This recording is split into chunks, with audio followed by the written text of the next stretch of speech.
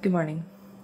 We have not vlogged in a very long time, so this morning we're gonna do a kind of a mini vlog, and we're gonna go scuba diving. We're gonna go scuba diving in a rock quarry that's about an hour and a half away, and we've never been there before, but it should be fun. It's like 7 in the morning, so I'm just grabbing some overnight oats that I prepared, and we'll make our iced coffee, bring our snacks, and then we'll head out.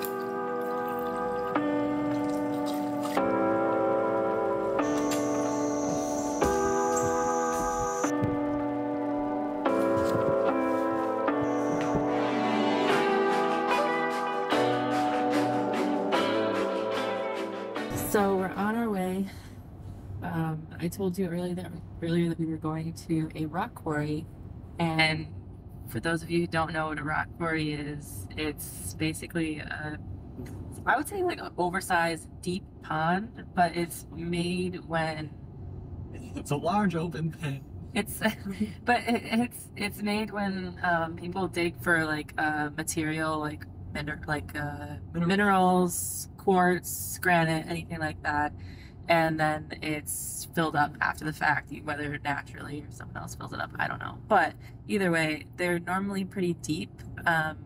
The one that we're going to is, I think it goes down to 95 or 100 feet.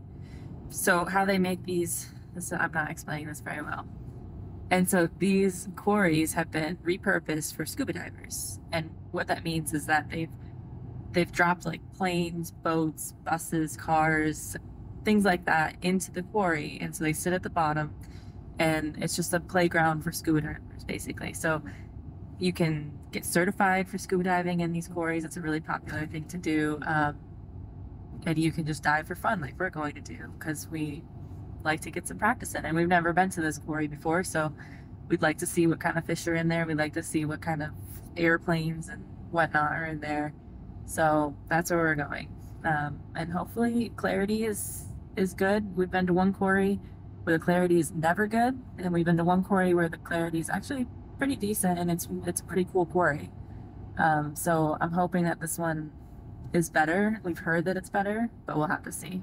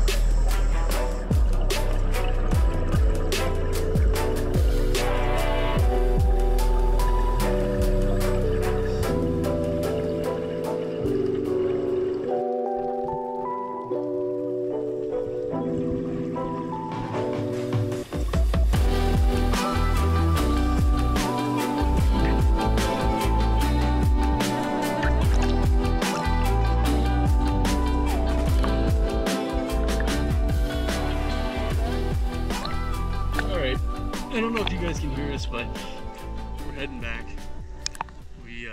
I think I misjudged the length that we swam earlier, but we were out of air anyway, so, well, not really, 700 psi. Time to go back. All right, we'll probably see you in the car. All right, so we did our dive and we're back in the car on our way home. It's a long drive home. This quarry is down in the Charlotte area, and boy, there is a lot of traffic. So we're on some back roads right now, probably avoiding the highway. So it's gonna take us a couple hours to get home. We grabbed some Chick-fil-A because we were pretty hungry after our dive. The clarity was a bit murkier than we expected. Well, once we got deeper, I felt like it got a lot better, but then there wasn't as much light. Yeah. It's a trade-off, right? Like, yeah. It was very clear once we got deep to like 70 to 90 feet. Yeah. And that was great. But yeah, it was pretty murky up top. But we had a good dive.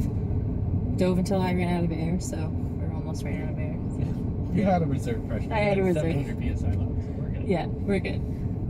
And Ben dove with his rebreather, which, if you don't know what that is, it's called a closed circuit, and it basically takes the air that you're breathing out, so you breathe in, and then like the air that you breathe out, it recycles it and scrubs the carbon dioxide from it, and then adds oxygen back to the air, and then he breathes it again. So it basically allows you to dive a lot longer on the same tank, and you can control the percentage of oxygen to other gases in the tank, so you can kind of control your oxygen and nitrogen saturation levels a little bit better. Yep. And yeah, so that's that giant thing he had on the front of him, and then he has a regular open circuit on his back as like a bailout in case his rebreather floods or something. He has that as a backup. So that's explaining what Ben was wearing and why he looks like a cyborg when he dives. Yes. And that little thing over my goggles is the computer. So it's so I can see my tank pressures and all of the mixtures of gases. So I make sure that I don't accidentally create a hypoxic gas, which would be something that I wouldn't be able to breathe. Yeah, so it keeps keeps that from my face, and also make sure that I don't go into any high oxygen, high PO2 states. So I have the computer that's right near my eye. It's actually called a nerd for a nerd. Okay, I should laugh at my notes. This is brutal. All right. Science, yeah. cool. All right, well, we're heading home, so that's it.